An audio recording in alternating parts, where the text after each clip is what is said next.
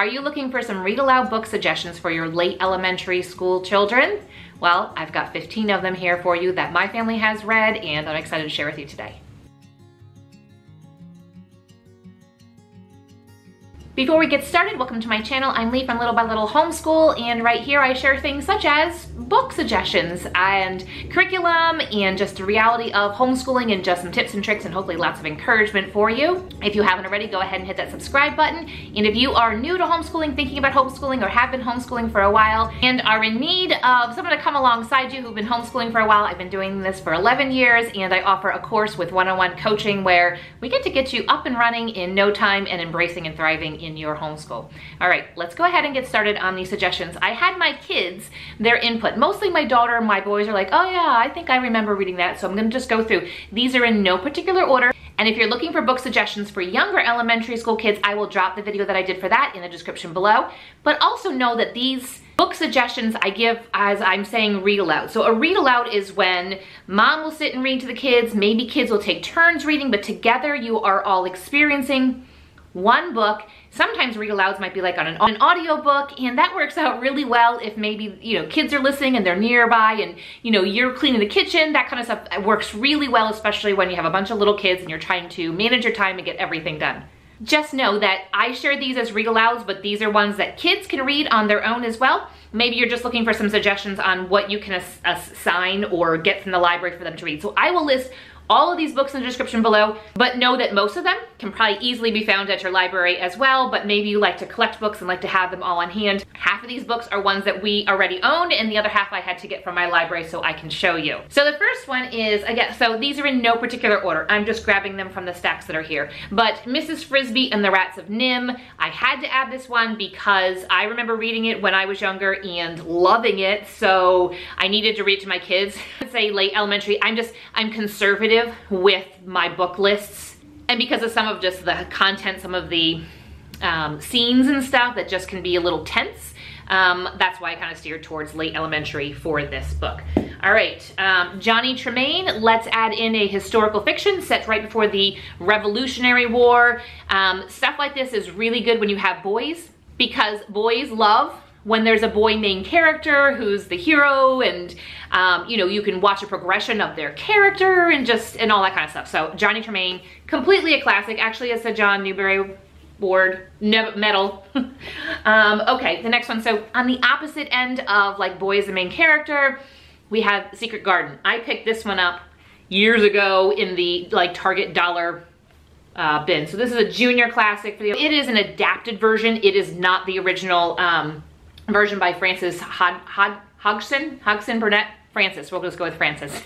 My boys weren't super huge fans of this. We watched the movie afterwards. And we watched the movie for Rats of Nim. Any of these that have movies we typically would watch afterwards, but they weren't huge fans, but I wanted them to have some exposure to something, and I said it's not gonna kill you to sit here and listen to this, and I would let them color or draw, whatever. Next book, My Side of the Mountain, Jean Craighead George. This is also the author of Julia the Wolves, Newbery Honor book.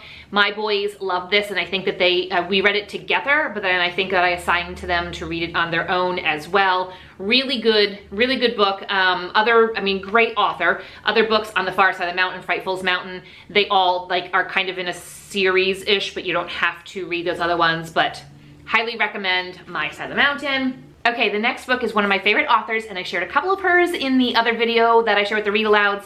But it's Kate DiCamillo because of Winn-Dixie. Such a sweet book.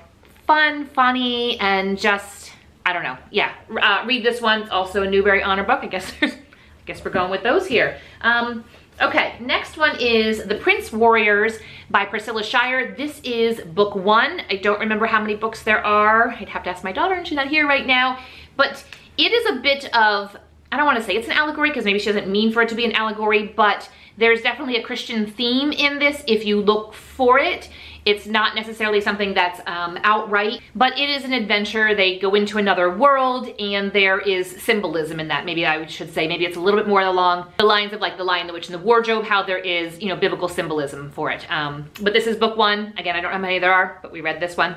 Really good. The next one is Bear Called Paddington.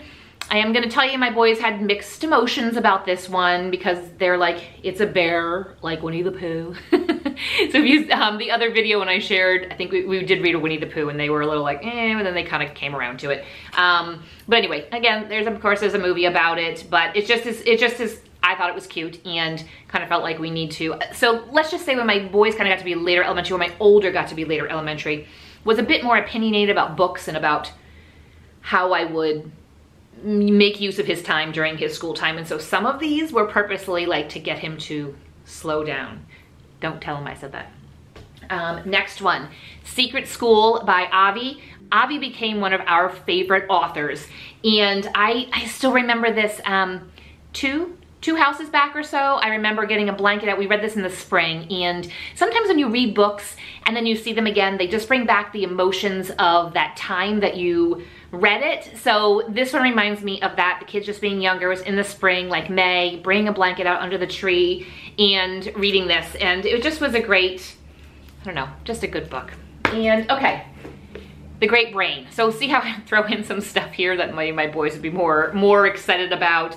So The Great Brain is Tom D. Fitzgerald, age 10. The story is told by JD, sometimes confused but always admired younger brother. Anyway, there's a school message. Like, he just does stuff that's fun and funny. The author is John D. Fitzgerald. Just a fun. I don't know if there's a series, but there is at least a couple of books that have to do with the Great Brain, and we read the first one. And then sometimes what you'll notice is that in a series you'll read the first one to your kids, and then you happen to mention there's more, or maybe you just get them from the library or you buy them, and you'll find that they continue to read it on their own. So that's been kind of a fun thing. Stout-Hearted 7. This one I also remember. So it says the true adventure of the Sager children orphaned on the Oregon Trail in 1844. So a historical, not a fiction book, a historical nonfiction, and it really opened my kids' eyes to, you know, what life was like back in 1844, and kind of gave them pause to stop complaining about things in their life. The Indian in the Cupboard. Again, I remember reading this as a kid, absolutely loved it. My kids thought it was so much fun. I mean, there's things that happen, it's funny, not necessarily a comedy kind of thing, but just the understanding, just to watch the Indian come alive and how he interprets and sees the world and just the emotions. A really good book. There's a couple of books in the series, but this one's the best one of them all. 5 Children and It. I have no idea how I found this book, but it's by E. Nesbitt. Children, they find in this gravel pit, they find a sand fairy, and anyway, that they discover about wish making. It's a bit of a fantasy, I guess, but not like woo-woo, you know, like, is that too weird? Anyway, my kids enjoyed it because they could kind of find themselves in each of the characters. There's a bunch of different kids, so they could kind of identify each of them with a different character in the book. And 2 more here, and maybe 3. I think I am missing one book that I was not able to get in time from my library. Next one, Pippi Longstockings. Long stocking, only one. She has one stocking. She is an absolute character. This version is a little more young, kiddish. There's pictures. So you don't necessarily have to get this version. I don't, this isn't the version that I originally read to my kids. But Pippi is a hoot. She's funny, and so this is a great book to find, like, you know, to read to them, and they enjoyed it. It was just enjoyable. And the last one that I have the book for, and then I have to quick check my list and find out what's that last book that I don't have.